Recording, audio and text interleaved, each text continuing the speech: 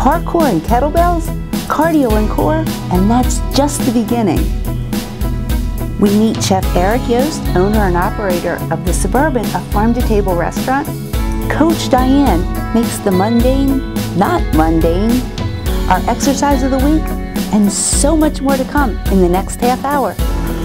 I'm Tanya Stroh, a certified personal trainer and contributing author. One thing I learned is that fitness isn't just exercise. Healthy living is more than working out and even eating well. It's about balance. Don't force exercises that are boring. Don't eat food you don't like. Don't let fear hold you back. Life is about living on your terms, so we put it all together on your and my Fitness RX.